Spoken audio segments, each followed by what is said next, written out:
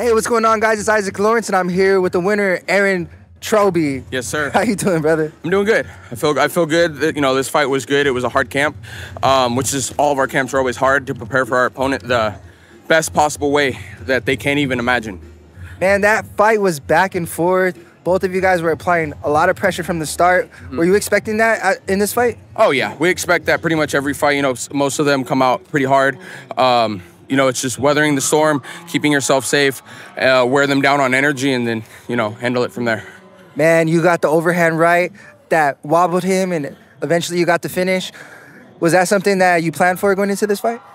Yes and no. I mean, you never really know. Even Mike Tyson said you always have a plan until you punch in the mouth. But, yeah, we plan to go hard at him, get it to the ground, or finish it standing, whatever happens, and then, handle it however we need to.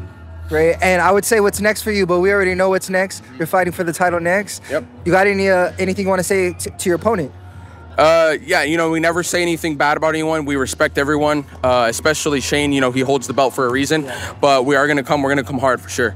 And last thing for me, you got any shout-outs, anything you want to say to the camera? Just the team, Team Inner Strength, Gracie Jiu-Jitsu, Appa Valley, anyone and everyone who has actually helped with this camp, or even whether you're in the background supporting us or actually in there sparring and stuff, we thank all of them. Well, Aaron, great performance. Enjoy your victory, brother. Have a good one.